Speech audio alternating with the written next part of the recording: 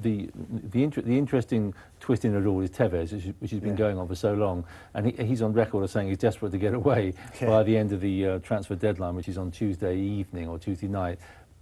I just can't see it happening, can you? No, and there's another subplot to this, that if he doesn't get his move and goes back to City, he actually faces another fine. You know, this is on top of the 9.3 million. He could get fined for another breach of gross misconduct again, because when he was fined back in December, he was told to return to England, which he didn't do. So he's committed a further breach.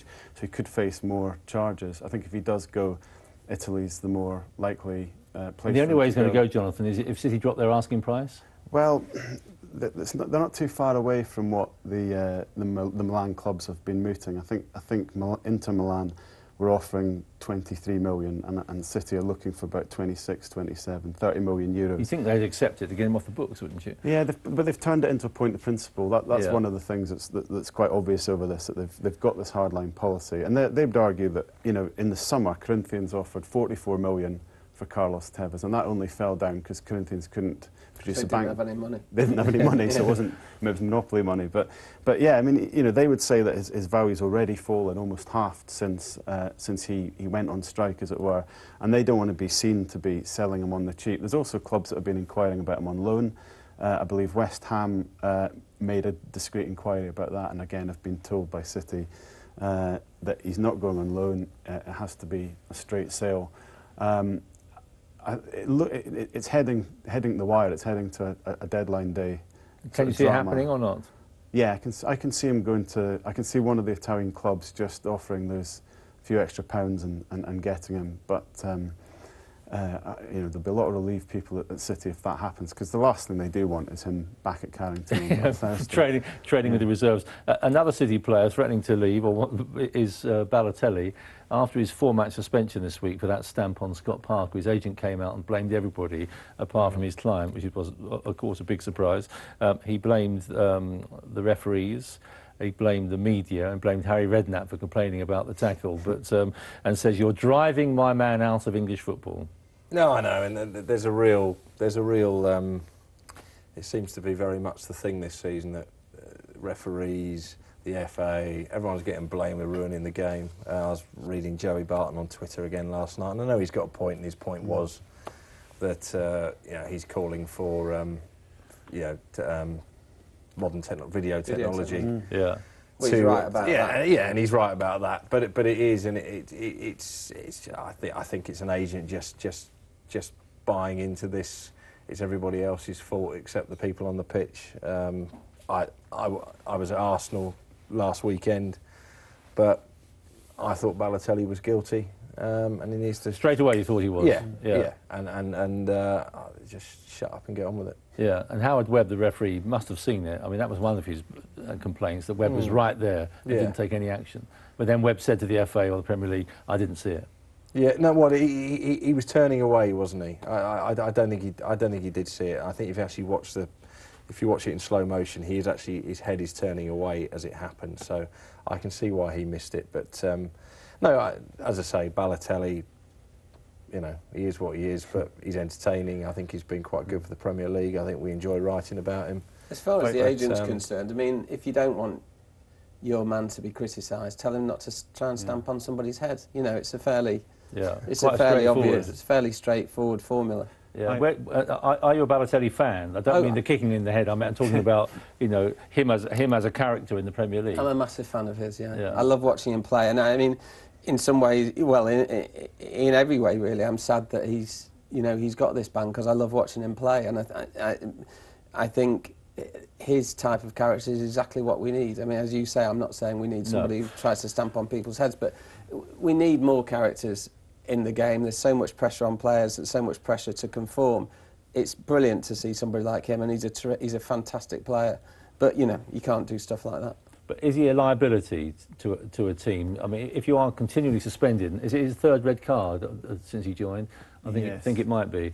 Yeah. Well, City. I mean, one of the Mancini's triumphs, I think, this season has been to manage all these controversies that have been happening, including the Tevez thing. I know Tevez hasn't actually been here for a lot of the time, but has been to manage all these controversies, and somehow for City's progress not to be derailed. So from the outside you would think, yes, it is incredibly disruptive that Balotelli keeps getting suspended, but then he comes back and scores vital goals. So maybe with another player it wouldn't be acceptable, but with him he seems to come back as if nothing's happened. Yeah. I think if City did sign Andy Carroll, then putting him and Balotelli together would be a fascinating social experiment in the dressing room. But I don't see it working somehow. No, not really. He's a top player, though, as Ollie said. You know, the potential is there for everyone to see, and I believe one thing City are thinking of doing, and Brian Marwood's already contacted Mike Riley, the referee's head, about this, is just seeking a bit of clarification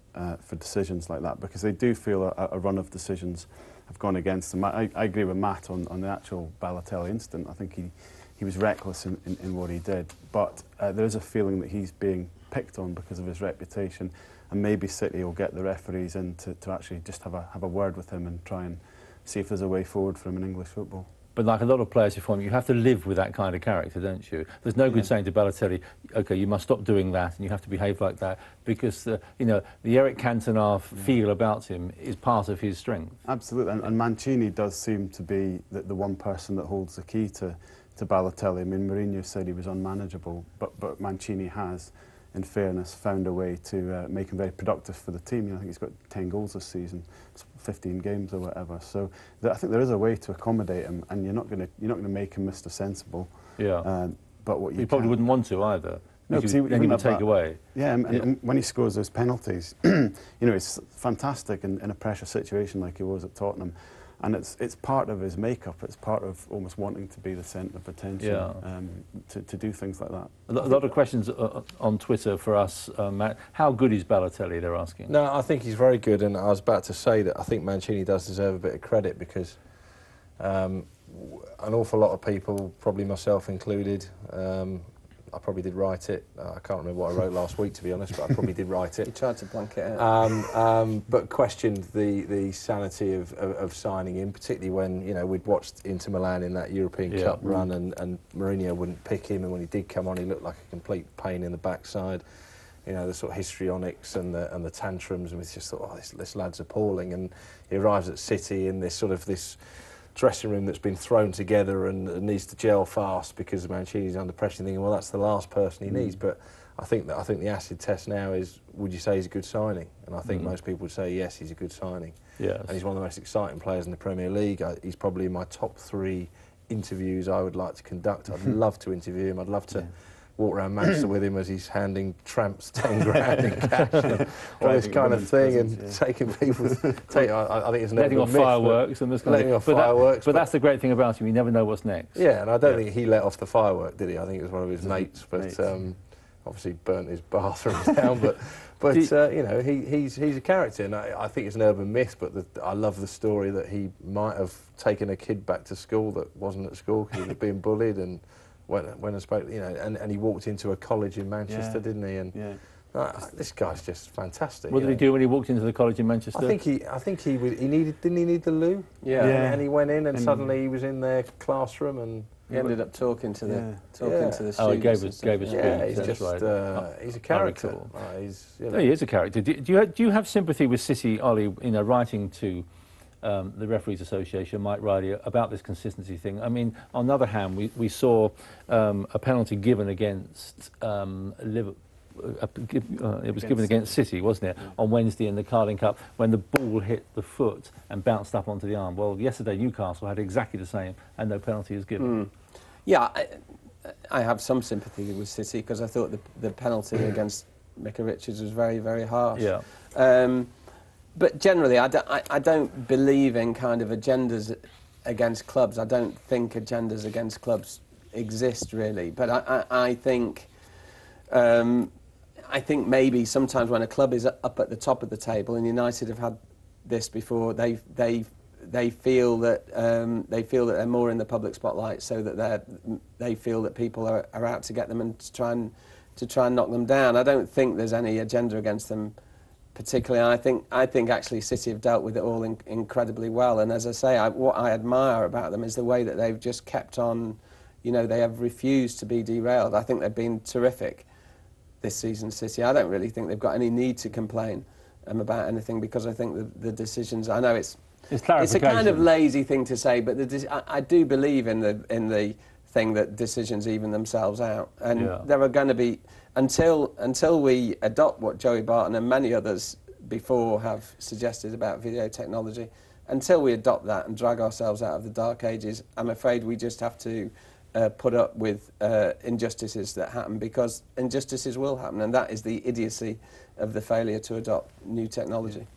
Yeah, I mean, we were all in the press box at Anfield on Wednesday, and the minute that penalty was given, we could watch a replay. We could see the ball hitting the foot and then the hand.